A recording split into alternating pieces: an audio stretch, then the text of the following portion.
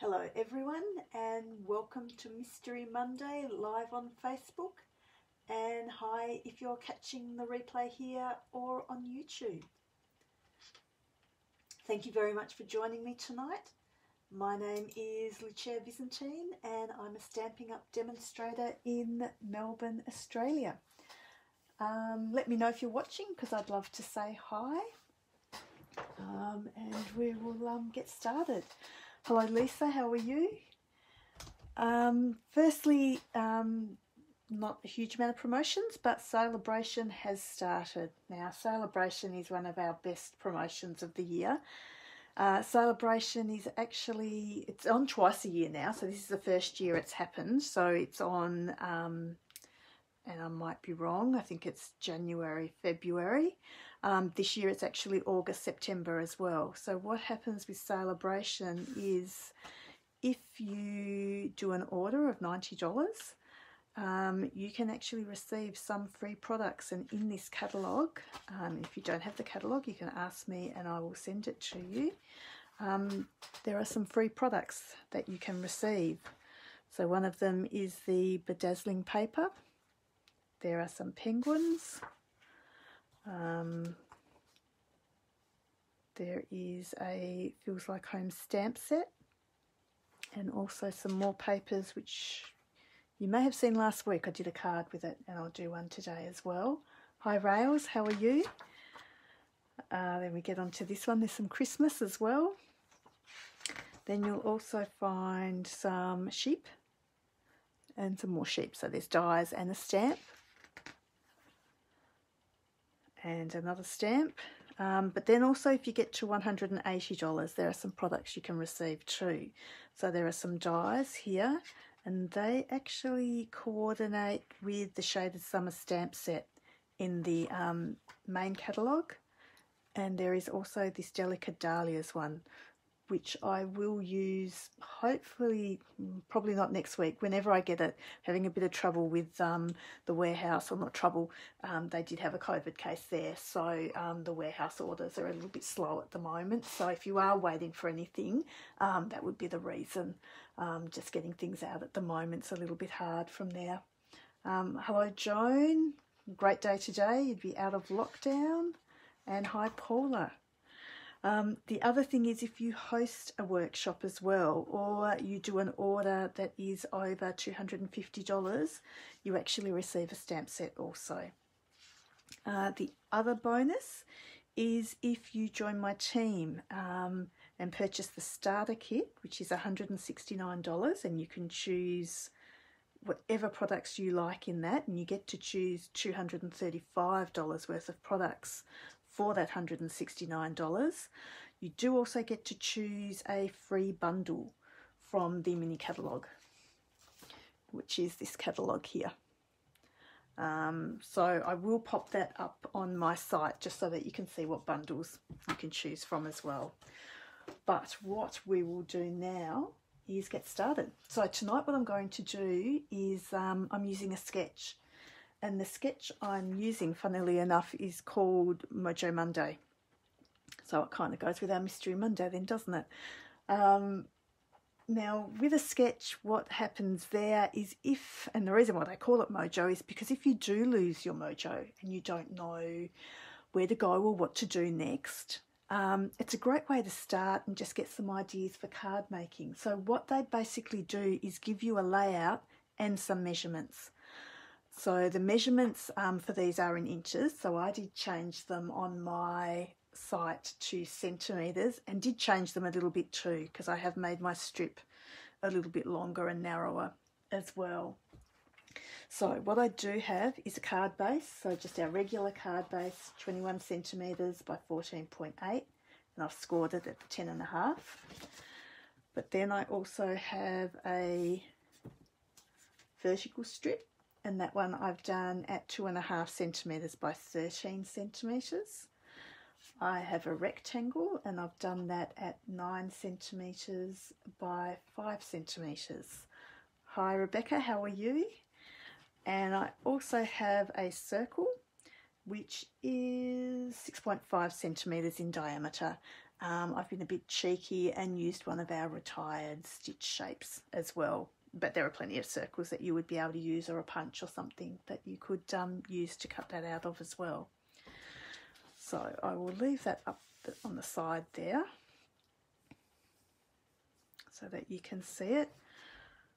So it is really simple because we are just going to follow what the sketch is. So we will stick our little stripey down, then we shall stick the floral and then the circle. But then what I'm also going to do is a little bit of stamping, and I think I have put my stamp away. Yes, I have.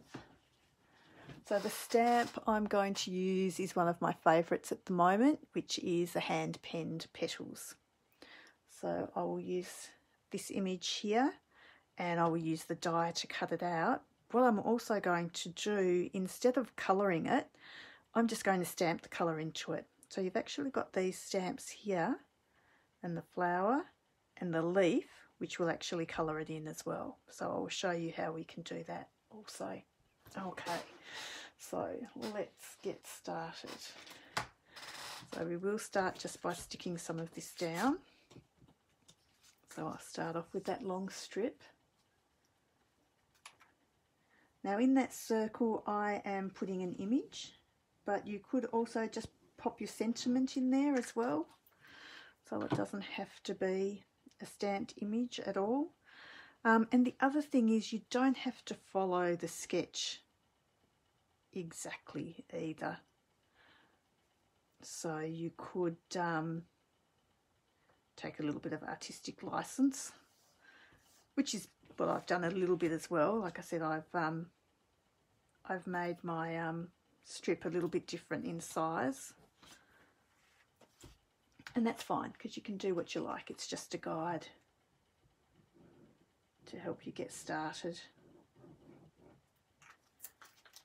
And sometimes it is hard. I went through a stage where I just cased a lot of things, and instead of casing I did start using sketches, and it just can help you get your confidence to start doing your own thing with cards as well. The papers make it so much easier to do as well. As you can see, this one I've used both sides of the same designer series paper as well, and you know they're going to coordinate, so you've never got any problem with that. This is a great little sketch, Rebecca. I do love this one. It was a good one to save, definitely. So like I said, the circle I will pop there, but what I will do first is I've just got a little bit of scrap and I will stamp my image on that. Now what I'm using as well to stamp on, we do actually have what is called a pierce mat, which is just a foam piece.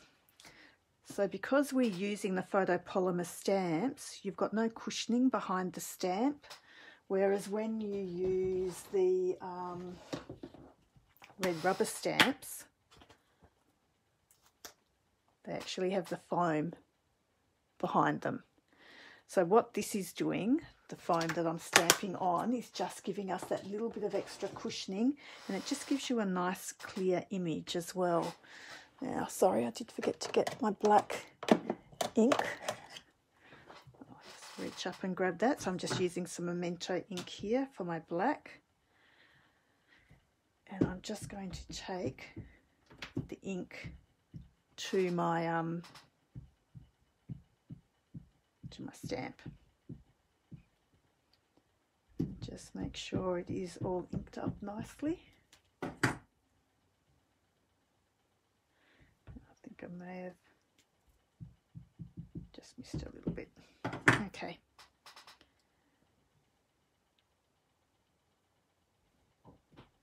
Stamp it down, nice little bit of pressure so it makes contact and it soaks up the ink a little bit. There you go.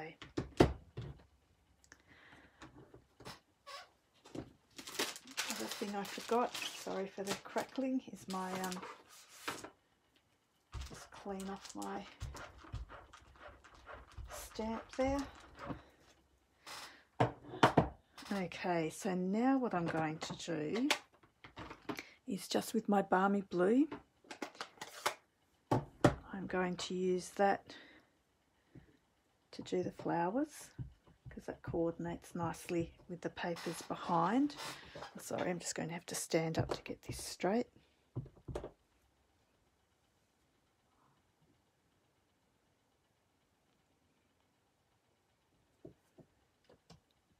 And it's nice because it's kind of like a watercolour image as well, so it doesn't matter if it's not precisely in the lines. As you can see, mine has come out of the lines a little bit, but that's part of the look as well.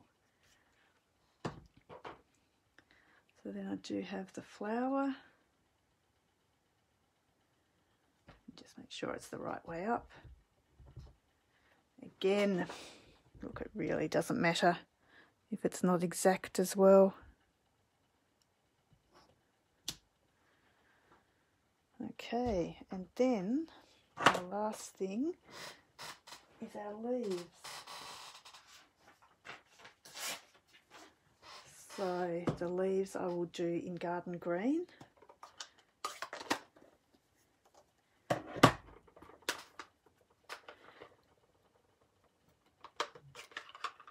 And again, that will coordinate with our garden green over here as well. Sorry, I have to stand up again. I find it, without getting right over it, I find it really hard to line them up.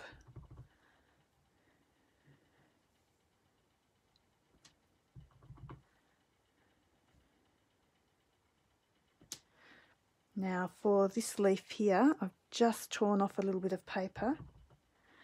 So I can just mask this little bit of flower here and do my leaf without it then going onto my flower.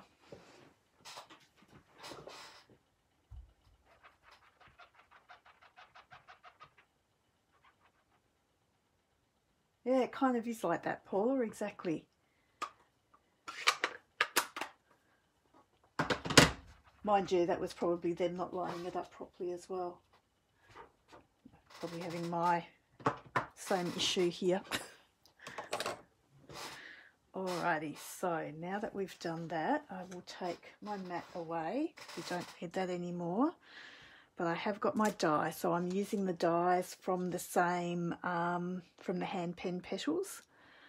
So they're all the dies that you get with them. There's actually the nice scalloped, which we probably could have used on that straight bit as well, which would have looked nice. I only thought of that now, I didn't think of that.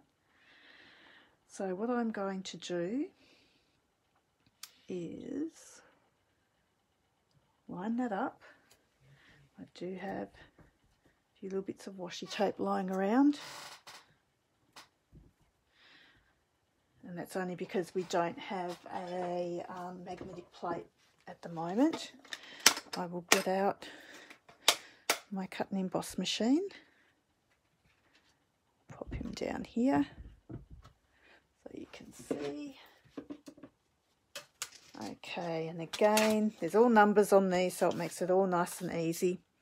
So on this first plate, it does tell us if we're using thin dies, we need plate number 1, and we need 2 number 2s. Okay, so I'll go 1 and then one of the 2s. Pop my image. Might pop it on the other one because I've got a dirty and a clean plate. I like to cut on the same plate all the time. Leave one a little bit clearer.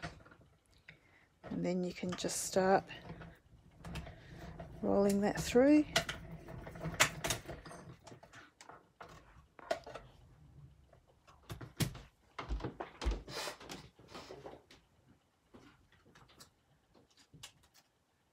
And that image just pops straight out. How's that? Sorry, just going to put my machine back up on this shelf so it's out of the way.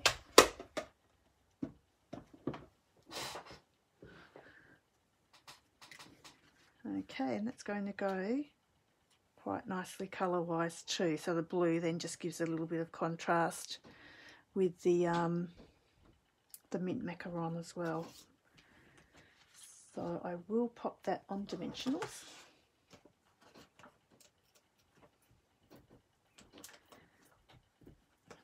admit I do tend to use the mini dimensionals all the time now, but you can get the mini dimensionals, and there are the larger ones as well, which were our regular size. And I'm just using that take a pick tool to get all the backs off.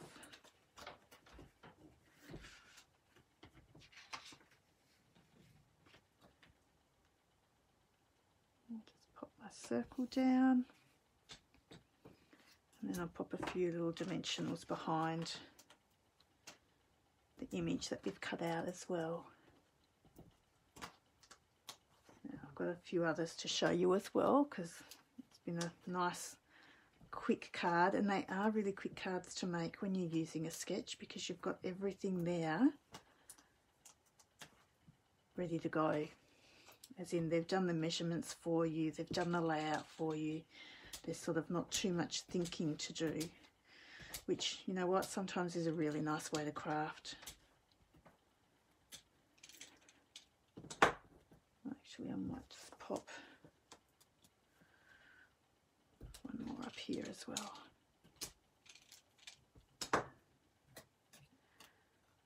Okay,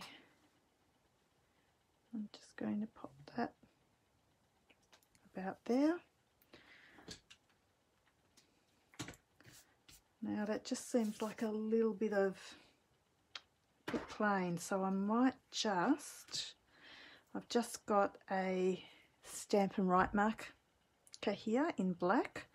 So what I'm going to do is just pop a little line all the way around this. Now I'm really sorry if you see my head, because I tend to write with my nose.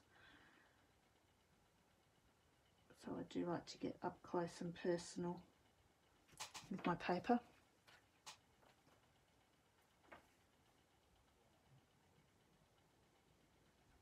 I find the closer I am, the straighter I can go. Not that it matters, because it is a handmade card.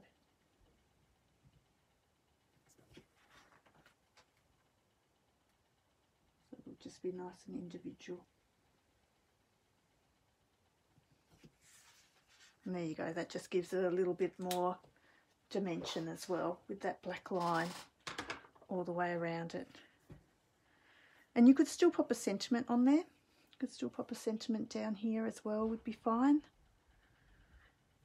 Or at the top, either way.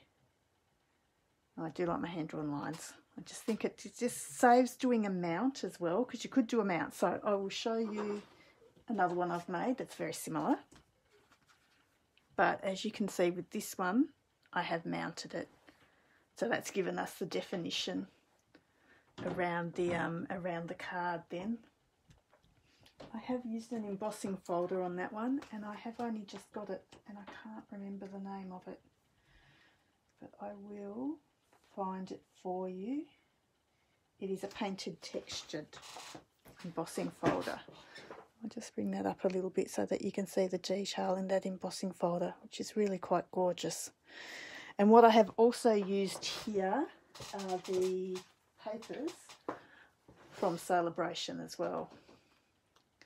So they were a little freebie that I got, and they're here, they're beautifully penned, which do coordinate with our hand penned suite as well. So that's a nice look. Oh, do you know what? The other thing I could do, I just feel like it's a little bit white. I do have some gems. How about we put a few little gems on here as well? That might be nice. Just to give it a little bit of something else.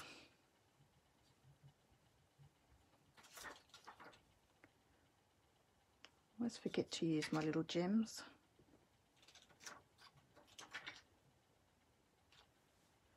So these are the in colour jewels. They are the 2021-2023 in colour. There you go. That's a little bit nicer with something else on there. Now I have made another two as well.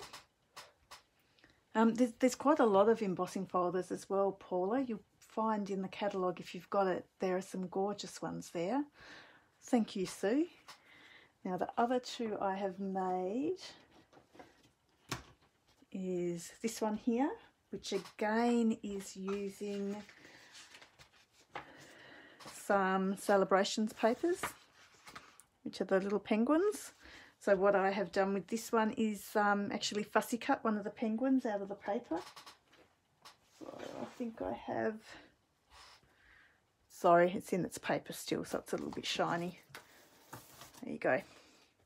So I've used a little penguin here and just cut him out of the paper there and stuck him on and put the little bird on top of him. On top of him, he's just holding the bird. So that's using, and sorry, I didn't have the name of those papers. The name of those papers are Penguin Playmates. And the other one I made, still using the same designer series paper, the back one is the penguins, but the yellow and the mint are from the hand penned papers. And I've just used the All for Baby stamp set and dies for that one as well. So again, all using the one layout. So we're just using this layout here. And I've still got, two of them are obviously very similar, but we've got some different cards there then too. So we've got more classic, elegant, and we've got some kiddies cards on this side. Thank you, Rails. Thank you, Joan. So the penguins, there's also the stamp set in the new mini catalogue as well that coordinates with all the papers. So the new thing I did show you tonight was the piercing mat. So if you are using the photopolymer stamps, this is actually really good. It just gives you that nice defined image on your stamps when you're using that. So there is mine, I must admit, mine is from my Stampin'Up, but there is one in the catalogue on page 145, and it's just called a piece mat. It's $9, so it's not even very expensive. It's 24 centimetres by 16.5 centimetres. So if you are to place an order, do take advantage of the Sale-a-bration promotion at the moment. You can order from my site here and just use the Shop Now button. Be sure to use the host code because you will go in the draw for a prize as well.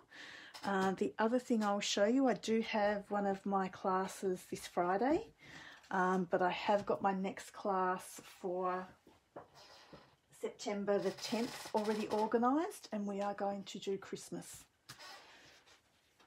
So I do have, hope you can see that, I do have a few Christmas cards to show.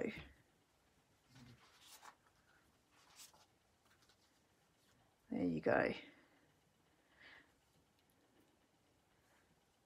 So the class will be, like I said, on the 10th of September. You'll make the 5 cards. I will provide everything you need for that. It is $30, and if you just let me know in the comments, or if you need any more information about it, just let me know and I can give you some more info on that as well. So that's it tonight. I'll just take those ones away and pop the other ones there so that you can see what we've done tonight. I hope you've enjoyed that. And like I said, Mojo Monday is where I go often to get sketches, because they do have some lovely sketches there. So if you are getting a little bit stuck for what to make cards wise, that's a great option and a great way to go. I hope you've enjoyed that. I hope everyone has a wonderful week and happy stamping. Thank you.